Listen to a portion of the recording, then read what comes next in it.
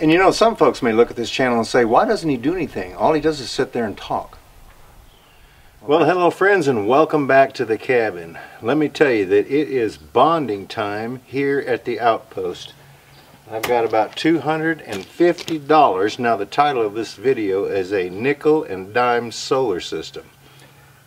Because all of these little parts that I'm having to purchase to put all of this together, it just seems like it's not going to end. But what I've got here, this is some number 6 copper.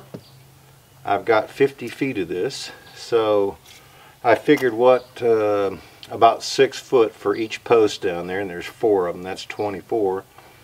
I've got 2 ground rods up here. I figured, you know, 8 or 10 foot for each one of those. That's 44, right? And then the cabin there, so maybe I split it up like 3 more, 9 feet, right? But this should take care of like the power panel in there, the inverter in here, whatever else needs to be bonded on the inside here, and it should take care of the solar arrays down there. But yeah, this right here, this loop, 50 foot, I think it was like $65 for this right here. So it's not cheap, folks. Then we've got 2 50-foot rolls of number 8. And what this is going to use, I'm going to use this for, is the solar panels down there when I mount the little screws up inside each panel on each side to bond. What I'm going to use is this right here. So this is a little copper, I don't know what you want to call it, stud. Anyway, it's got a set screw right here, it's got an eyelet, and then it's got a hole right here. So this will screw to the panel, and then the ground wire will pass through here and be tightened down with the set screw. So I needed 32 of those, and I don't know exactly how much they were. They were more than $1 a piece, I can tell you that, because I had to pay, what was it, $150 there at the electric store. So they might have been $2 a piece, I don't know. Like I said, I needed 32 of them. Anyway, got that. We've got a bus bar. So if you've never seen one of these before, this is what they look like. Right here is where your number 6 ground comes in. There's the set screw right there to tighten down on it, as well as I think there's 14 right here, places where grounds can go in. These are the set screws to tighten those down, and then you would mount it on the wall like this to where your grounds can come down the wall or come up the wall, and of course it would be turned towards you like that right there, and then you could actually screw those in and bond to your each individual ground. So yeah, the bus bar, that wasn't cheap. We've got 7 of these, which this is the clamp that goes around the ground rod, so I had to have 7 of those. So we got those right here. We've got 2 different size staples. This size right here is more common for like electrical wiring, things like that, and then this size right here is more like a fence staple for like chicken wire, something that's small. I got this to tack the number 6 down on the wood. This right here is for inside the hut, you know, because I'll have different wires running in different directions, and I might be able to get 2 underneath one of these. Anyway, so yeah, right there sits about $250 worth of bonding equipment. Now, the number 6, like I said, is to go down to attach to the ground rod. The number 8 is going to run all the way across, connecting each panel as that ground wire passes through here. And so we'll have all of those bonded. There is no bond that goes from like the panels down there up here, because you don't want a path like that between the 2 stations. You're better off if you just bond each point to a ground rod. It's not going to be long. I'll be working, you'll probably see that coming up in the video where I'll be working on that. It rained big time last night. And it's really mucky down there, so I didn't figure I would go down today and do anything there. But what I may do is go ahead and jump on the inside here, pull my ground through the hole down there, because that's the only thing left that I need to pull through the hole, through the floor, before I go ahead and seal that portion right there. So I could go ahead and run those in there and fasten them up to the wall. That way they're already done, and I could seal that hole up in there. But yeah, I'm going to be busy bonding power panels and the cabin and this hut right here. I've said it many times before, I still need to go in there. I've got, I think it's 36 outlets that I'm going to have to get receptacles for, and light switches that I need to rig up in there so that I have that portion of it complete. The power panel is already in place. Most of the wires are just coiled up, with the exception of a couple of lights in there. I went ahead and put a temporary plug on those so I could plug them into my batteries. That way I had lights up, you know, up to this point. Thank goodness for those generators there, where I can charge those batteries up every day and I don't have to run up to my sister's anymore. And I'm still carrying water, which is, you know, I've gotten used to it. It's not that big a deal. So we keep the, you know, everything watered up here, the dogs, the animals, drinking and so forth, and I go over to her house to take a shower. But that's going to be next on our bucket list of projects. Probably is this coming spring is trying to get some sort of rain catchment system in here where I don't have to carry the water anymore. Now that's only going to supply the need for the shower, the washing machine, and the dishes. Yeah, that's going to probably be one of the next projects, and as well finishing the workshop down there. And I'm going to start on the back porch and a ramp coming down on the side of the cabin right there. So this is the area that I'm referring to back here. This is the back door. If you've watched the channel that long, or for a long time, you remember I had a set of steps here where I would go in and work on the cabin as I was building it. And of course now I've got the front porch and the steps up there, but I need a deck that comes out here. And what might be the easiest thing to do, set some posts and cantilever over, but I need a deck back here big enough to when we open the door. Now this one swings this way, the inside door, or the metal door, swings the opposite direction. But they can open the door and be able to come around this corner fairly easy with 4 foot wide, be able to turn this corner. So this deck may have to come out,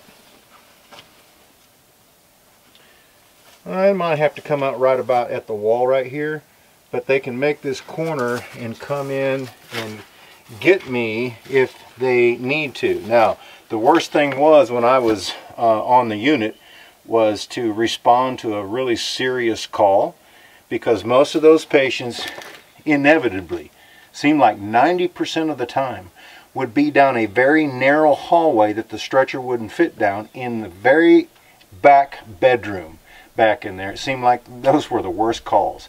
But if they need to come in there and get me in a hurry, they could bring the stretcher around and come in. But used to, you know, we would, if it was really serious, just throw them on a backboard, get them out, put the backboard and all on the stretcher and take off. But yeah, so I'm just trying to plan for that in the future. Plus, you know, I need another way. I need a way of egress, basically, if something was to happen. So thank goodness the windows are low enough to the ground. If I had to bail out a window, I could do that. But I need to go ahead and get this. This is another project that's coming up that I need to get accomplished. But you know, that's the hardest part, getting everything set up right. It just seems like I don't hardly get one project completed, and then I need something else and I get started on that project, like the workshop down there. And of course, you know, we got a new sawmill because we wanted to, right? Not because we had to. But we were waiting for that to come in, and then trying to get the workshop finished to where I had a place to put the sawmill once it got here. And then not knowing anything about a sawmill like that and all the fine tuning, you know, took me a while to get that all dialed in. And then all the parts finally came in for the solar system here, and then having to get busy and put that together. And this, you know, most people don't even have one of these. They would run it straight to the cabin, or, you know, some garage or wherever. But like, you know, we had said in previous videos, we figured that it would be a better choice to put the equipment here, because we are only 50 to 75 feet actually from each building. Now it might look like it's farther apart on camera than what it really is, but I am probably 60 feet from the outhouse, sitting from right here. I'm only probably 35 feet from the cabin, about 50, 60 feet from the workshop down there. We are right at 60 feet, 55 feet I think it was, from the solar arrays sitting down there. Of course, the one in the rear is another 9 feet back from that. But you know, things in proximity, they're closer than what they might appear. But this seemed like the best choice. That way I didn't have a long DC run with the loss of current. I didn't have a long AC run with any loss of current. And it was easy to distribute to each area. That way I didn't really have to cross anything to get back to somewhere where I might need to send the power to. So that is the reason that we took the time out to build this little structure right here. But you know, I've had to take the time to try to build to where I can seal it off where bugs don't get in there to mess with the electronics, you know. But yeah, I think that this hut is going to, it's certainly got a lot of comments, let me tell you that.